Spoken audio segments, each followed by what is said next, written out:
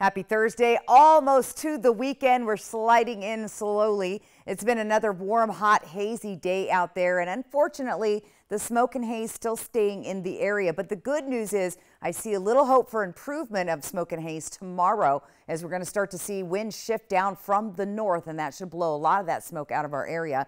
We're also tracking some stray thunderstorms mainly in central Oregon tonight or in the foothills of the Strawberries and Wallowa Mountains. Temperatures, they're going to start getting closer to normal as we get through the weekend. A little bit warm, though, still in the Columbia Basin.